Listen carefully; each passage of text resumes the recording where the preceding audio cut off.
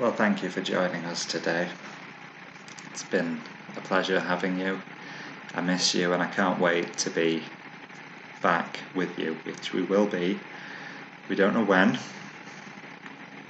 and we know probably things will have to be different, but I can't wait to be back with you. So we rejoice that we are justified by faith, and we pray that the gospel goes out. And you may wonder, what difference does justified by faith make to my life today? Well, that's how we're going to end with this blessing. I'm going to read Romans chapter 5, verses 1 and 2. Therefore, since we have been justified by faith, we have peace with God through our Lord Jesus Christ. So think the God who we've sinned against, who we have trampled on his Son, we've broke his law, we've acted as if he didn't exist.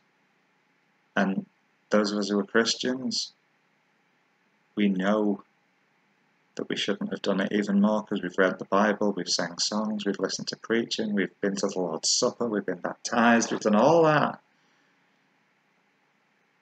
And we've still sinned. But we still have peace with God through our Lord Jesus Christ. And it's through him alone, not through our works. That's why it's so important. Therefore, since we have been justified by faith, we have peace with God through our Lord Jesus Christ. Through him we have access by faith into this grace in which we stand, and we rejoice in hope of the glory of God. We rejoice in hope of the glory of God. We've all the blessings that are ours because we're in Christ. That we have access into that grace, and that we can know peace in our hearts because we have peace with God, and that he is our Father. That's what difference justification by faith makes to our lives.